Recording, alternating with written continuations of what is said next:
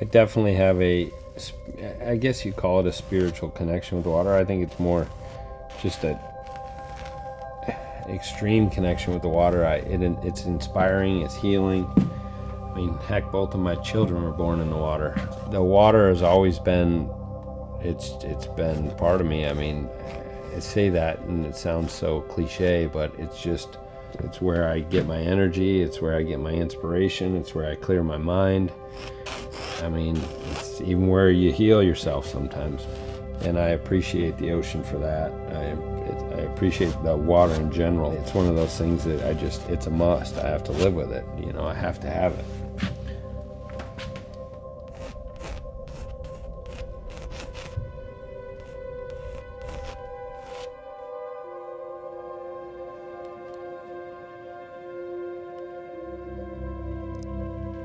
I never saw art as a full-time career. I think it was a transitional period in my life where I needed the art to kind of balance myself and find direction. I did not have a plan to turn it into a career, and then I started painting pictures of fish.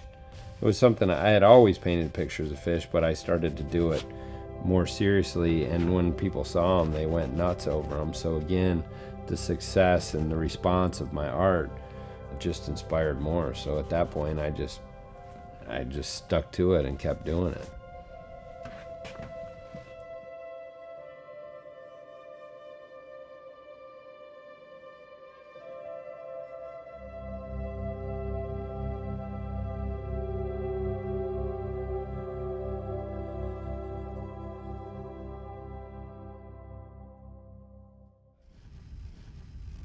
I feel like when you dive or when you fish and you see, and well, whatever you do in life, your bandwidth is only so far.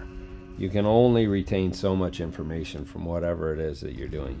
And I feel like for me, I see this scene underwater. In order to recreate that properly and give my viewers the proper message, I need as much detail and as much reference as I can get. And that comes from taking pictures.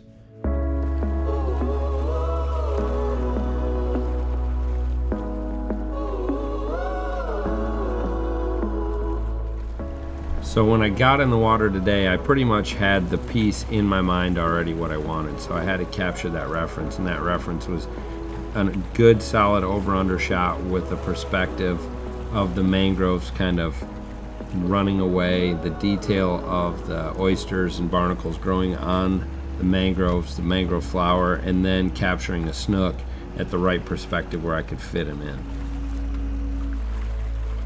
It was funny today because I knew where we could get mangroves and I knew where we could get snook. I just couldn't put the two of them together, so I knew I had to find a shot with the snook that would fit in the mangroves.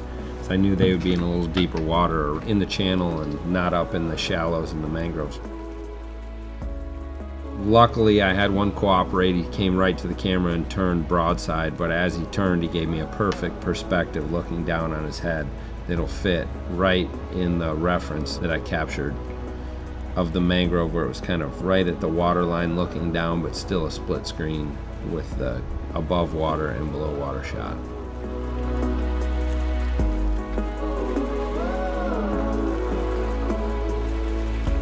Where I live on the Indian River, there's a lot of really shallow flats that you better have a really small boat, but if you got a paddleboard and you can be really stealthy and sneak up on these fish, it's really fun. It's exhilarating and it's awesome as an angler, but you have to have the right tool to get there.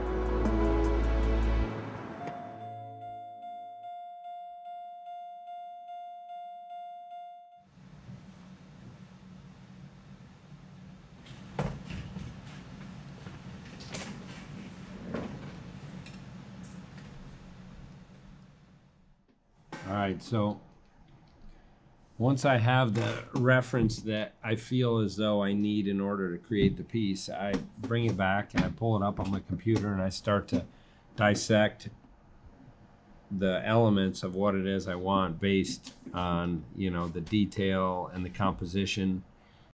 I want it to leave something for the viewer to kind of think about. You know, you kind of let it run off the page and Don't give them all the information that they need. Let them fill in the blanks, if that makes any sense.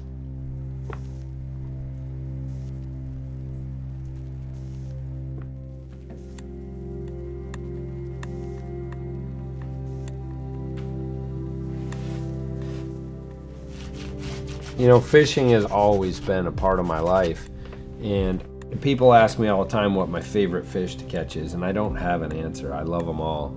If it's, you know, running 100 miles offshore and trying to catch, you know, big pelagics, or if it's on a paddleboard up in some mangroves trying to catch a snook, or if it's on the edge of a pond trying to catch a bass, I love it all. I love the fight. I love hooking a fish. I love pursuing the fish. I think it's more about being in nature and just experiencing, and it's always the challenge. I mean, fishing is not easy. There's always a challenge of, can you catch the fish, or can you match the lure? There's so many little intricacies that go into it, but it's kind of like surfing in a way. When you get out there, it's a peace of mind, you know, it's a piece of your soul, and it's a point in which you can have some clarity and enjoy Mother Nature and not be in the hustle and bustle of work or social media or whatever is going on in the world. You know, it's just it's a pretty amazing place.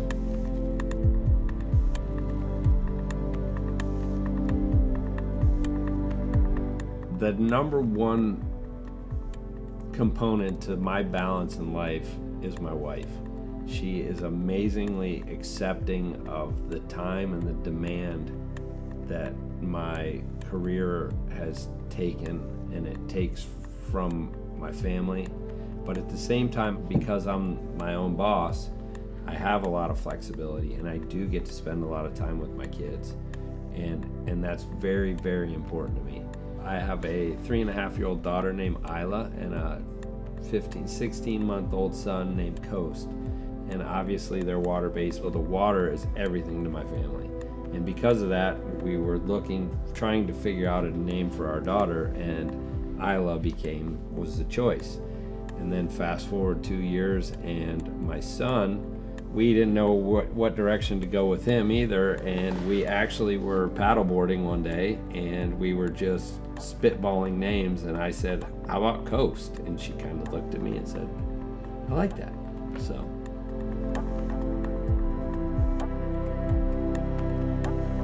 having them around the ocean, there's this, not anxiety, but you hope that your kid loves it, and you hope that you don't scare them with it, because it's really intimidating. And like I said, water is scary.